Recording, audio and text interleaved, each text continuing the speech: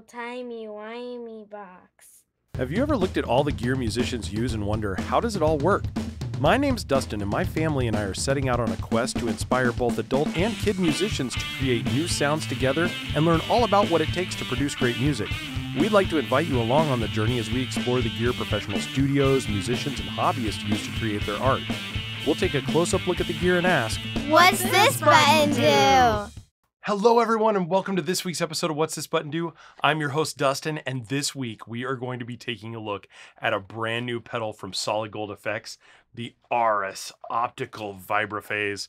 This thing is absolutely insane. If you are a fan of Univibe, a fan of modulation, a fan of tremolos, this pedal is going to blow your mind. But honestly, this is another one where I can chat about it all day. Forget that. Let's go jump over to the pedal board, take a listen, let you hear what it sounds like, and then we'll talk about it afterwards. All right, join me over there. All right, so today we're going to be using my Scythe OH10. This thing is an absolute beast, and we're going to be staying in the bridge pickup on this because it's a nice telly bridge, has this really nice sound.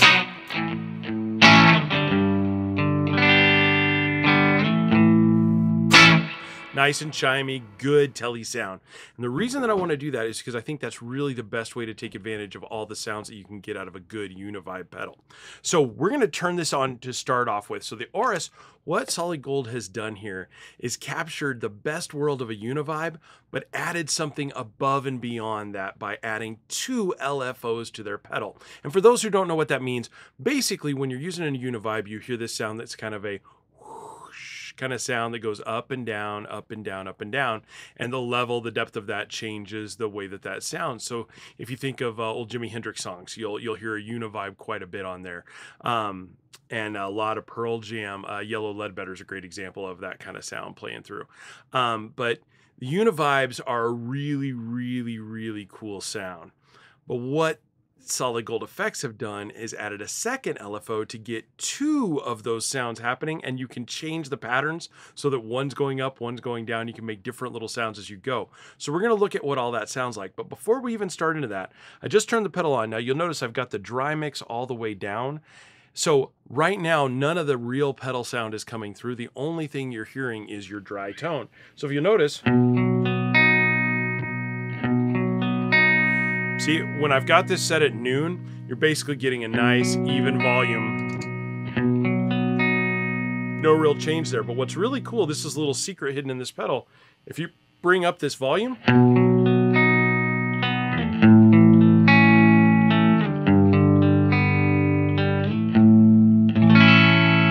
that is just a beautiful little boost in and of itself. I think that sounds killer without anything else on. I'm really, really impressed by that sound. I think that's fun. So I would use this as a boost on my board. Number one, if you ever just needed a quick boost, this is a great way to do it. But let's look at what this pedal was really meant for. So we figured out that noon is about unity gain. Let's listen to the other sounds that you can get out of this.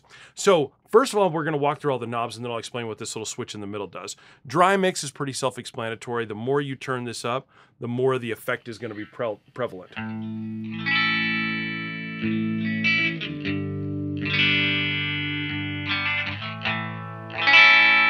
And if I have that turned all the way off, you won't hear any of that effect going through. Now this gets more apparent when we increase our speed. Our speed knob here will increase the rate that that LFO is going. You can see these little lights here. This is LFO1, LFO2, or I think I flipped those over, LFO1, LFO2.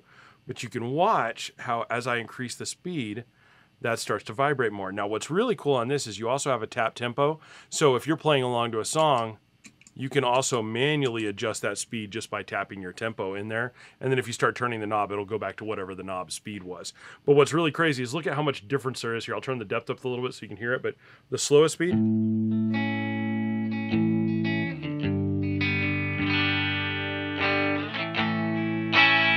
as we come up on the speed,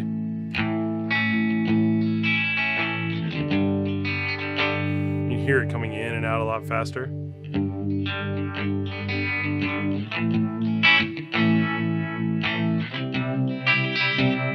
Come all the way up. Almost sounds like a tremolo. All the way up.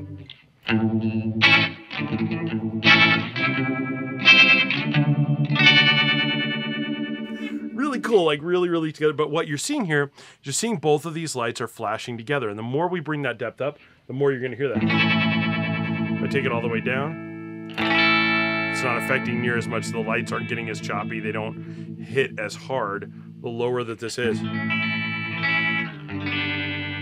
So your depth and your dry mix go really, really hand in hand together. The more depth you have, the harder those waves are going to hit. And the dry wet, the more you're going to hear those waves as they're going through your sound signal. That makes sense? If not, comment down below. I'll help describe that a little bit better. I know that can be wonky, but I want to keep the demonstration as short as possible. So now the interesting thing is, so right now we're in phase mode, which is this little switch here. You can go to frequency or you can go to phase.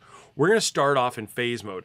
And what this is it makes this knob right here, the offset adjustment, it makes it decrease the frequency or the speed of the first phase of this. So watch what happens as I increase this. You're going to notice that those lights are no longer blinking, especially when I take this back a little bit. They're no longer blinking at the same pace. If I bring it back to the far left, they blink at the exact same pace. The more I take this up, the more you're slowing down that one phase on there and changing the sound. So let's listen to it from the very beginning right here. Turn the depth up a little bit so you can hear it a little bit more.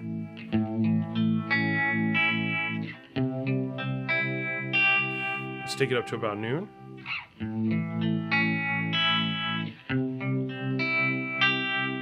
All the way up.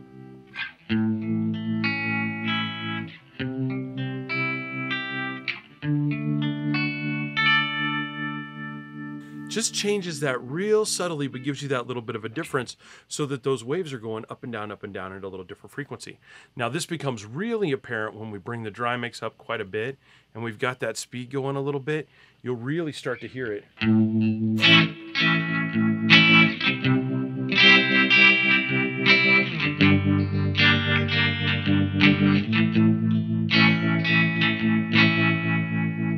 Hear that? How you've got them kind of opposite, almost a choppy frequency sound, versus when it's all back together.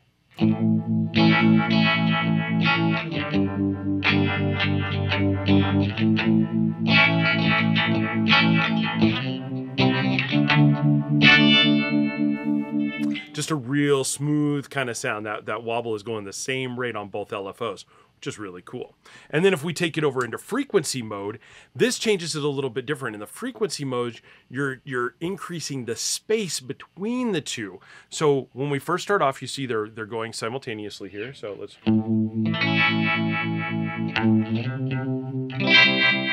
If we bring it up to noon, you notice they're...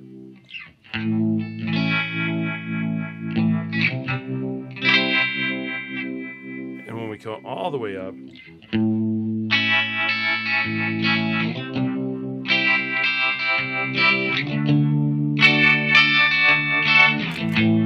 now this is really similar to almost like if you had a phaser going at a really slow phase, which is on this side, and then you've got a tremolo going on the left-hand side, kind of creating this cool trim effect on top of the phase. It's giving both of those to you at the same time. And you can really hear this if we add in, I'm gonna add in the SolidGoldFX Lysis fuzz and let you hear what this sounds like when these are in that kind of mode. Ready?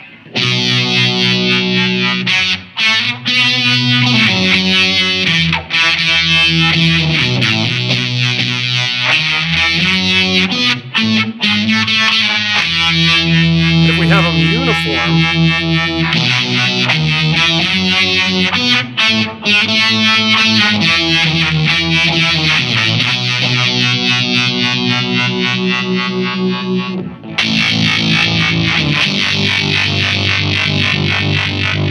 versus if we take it up, let's play a little rhythm.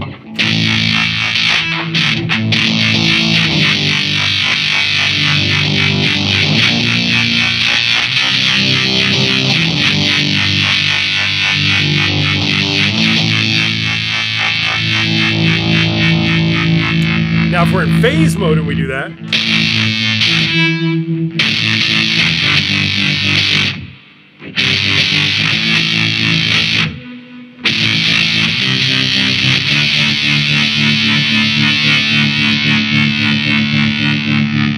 I really love love phase mode when you're using distortion or fuzz, because it really gives you this cool modulation within the fuzz, but it's still keeping the character of the fuzz. When you've got the frequency mode on, you wash out a lot of the characters of that fuzz, especially if the depth is really high. Now, if we go back into the frequency and you wanted to use that with a distortion sound, what I do is I take the depth down a little bit and the wet dry down a little bit, and then you can have that offset be off.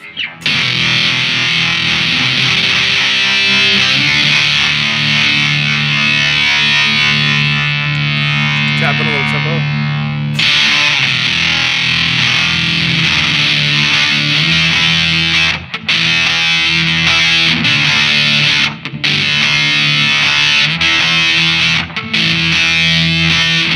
Now I want to show you how cool this can sound with a lead fuzz line. If we have just a little line like this with no, let's leave the Aurras off for a second.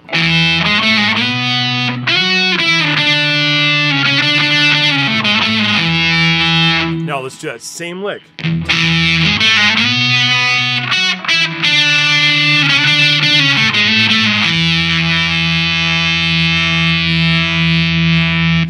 See how that motion just gives it more life, more air behind it, just a really, really cool sound. I love how just having that little bit of motion in the background brings your playing alive, and that's what the Aurras does so stinking well. But that's your basic controls. Now, what they've done is in the instruction manual, they've provided us with some examples of different ways to use this.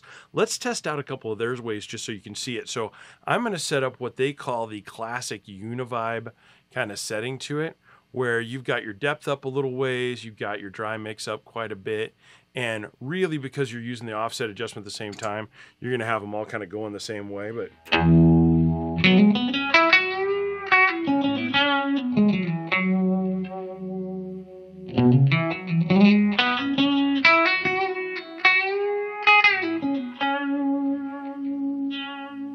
totally that kind of Jimi Hendrix vibe sound.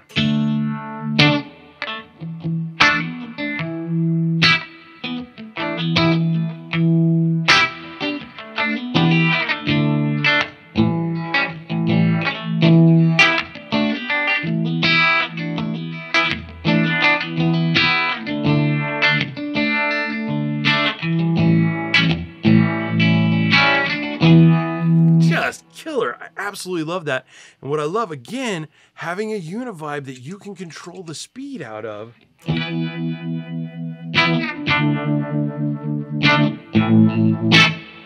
That's just awesome. Like, I've never had one that was that easy to tap tempo in.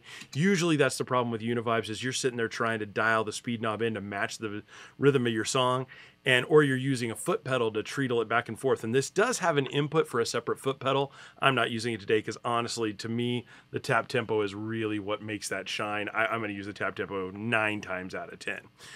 Now they have a couple other settings. Let's take a look at those. The next one is called Deep Cuts. Let's turn this way up. And it's going to sound a lot like what we just did, but what you're using is that phase mode now.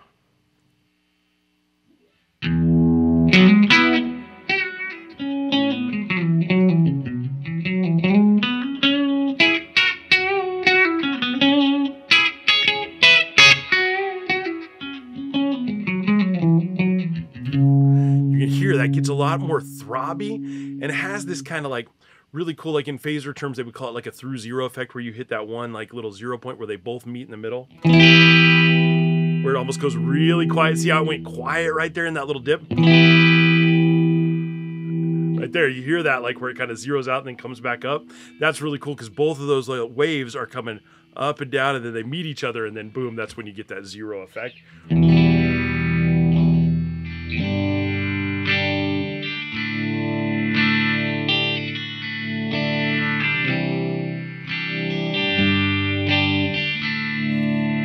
Really cool. Now they have another effect called the dual modulator, and that's when we bring this offset up a little bit. We're going to leave the level right there. Dry mix is about right, and we switch back over to the frequency side of things. And here you've got the phases each going kind of different. You can see the rates are quite a bit different. So if we play kind of a similar to what we were doing a few minutes ago.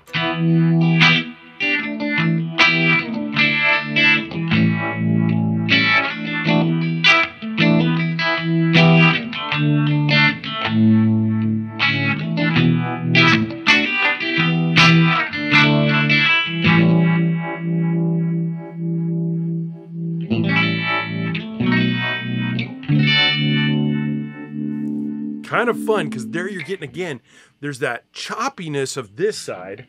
Watch that light. And then you get that slow phase of the other side.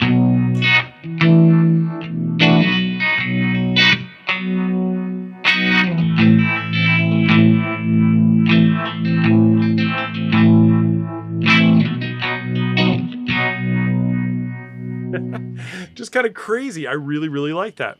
And then the last setting that they give you in here is called the phase vibrato. And this is a little bit different, but I really, really like this. So we're going to bring the dry mix way down here. So you're just barely getting any dry on there. I mean, any mix in there, right?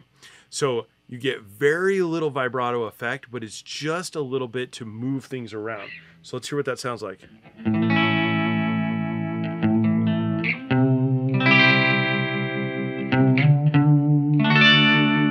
Hear how that almost sounds like a tremolo pedal, but with it never goes to zero. So a lot of tremolos, whenever you hear a tremolo, you'll hear the volume go up, down, and it eventually hits zero and you kind of lose the sound.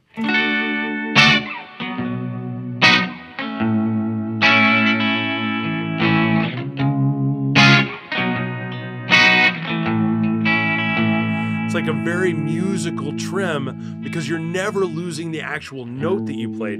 And if we add in a little bit of that fuzz that I was using a little while ago.